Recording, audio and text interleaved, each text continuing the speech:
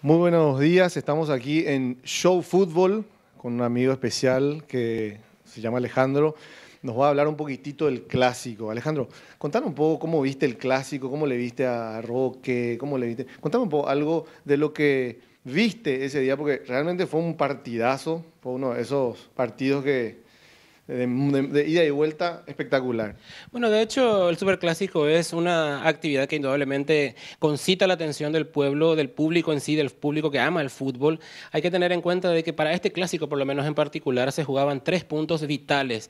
Más que nada tomando en cuenta de que Cerro Porteño y Olimpia pelean todavía por el campeonato en cuanto a puntos y el que ganaba este partido tenía todavía cierta chance de quedar con la posibilidad de disputar el campeonato y aquel que perdiera sí iba a ver reducidas sus chances de poder llegar a seguir peleando. En este caso le tocó ganar a Olimpia, 2 goles contra 0, en un partido en el que quizás en el segundo tiempo sí se basamentó un poquitito mejor el triunfo de Olimpia por lo táctico, por lo técnico, por contar con un técnico experimentado como es Everú Almeida.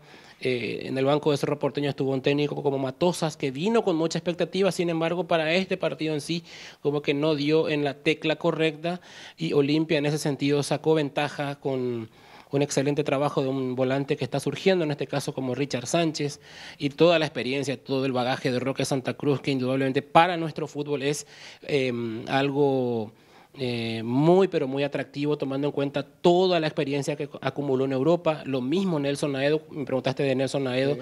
Tanto Nelson como Roque creo que son dos estrellas de nuestro fútbol que han brillado en el fútbol de Europa y que hoy por hoy son una atracción extra para nuestro torneo, para nuestro campeonato, y creo que juntarlos en un superclásico es algo llamativo, algo atractivo, algo que ensalza a nuestro fútbol y que bueno, el día de mañana, ya cuando se retiren, por lo menos ellos podrán contar tanto a sus generaciones como a sus amigos de que alguna vez defendieron las camisetas de los clubes que ellos aman, en este caso Roque, la de Olimpia, muy identificado desde pequeño, Nelson Naedo también, en un club como Cerro Porteño, y bueno, realmente un clásico que tuvo todos los atractivos, tuvo todo ese ingrediente como siempre es, porque el fútbol es imprevisible y en este caso a los clásicos nunca se tiene en cuenta quién llega bien, quién llega mal, ahí es una final aparte. Es una final aparte, como decías, excelente. Y contar un poco de Sánchez. ¿Sabes un poco la historia de él? ¿Cómo se inició? Porque es un pibe espectacular, ¿eh? Está rompiendo todos los parámetros. El partido anterior creo que ya había metido un gol, hizo pases goles. Fue el último partido, creo que 5-0 ganó Olimpia, ¿verdad? Ahora 2-0 en 2 partidos, 7 goles, espectacular. Donde su participación fue vital en todo en todos estos 2 partidos, ¿verdad?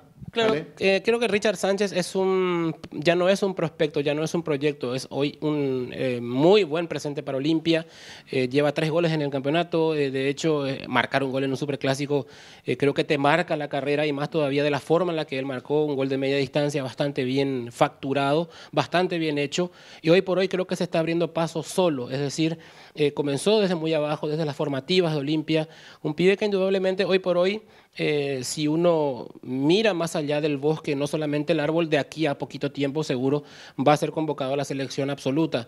Es un chico al que lo hay que llevar de a poco, que esperemos que esta fama que está teniendo por ahora, el de salir en fotografías, el de ser titular en un equipo como Olimpia, que no es fácil, no le suba un poco esa, ¿cómo te diría? Que no le suban un poquitito los humos a la cabeza y que mantenga por sobre todo la humildad. Porque en el fútbol es eso, mantenerse. Llegar es fácil, mantenerse es una cuestión bastante complicada dentro del fútbol.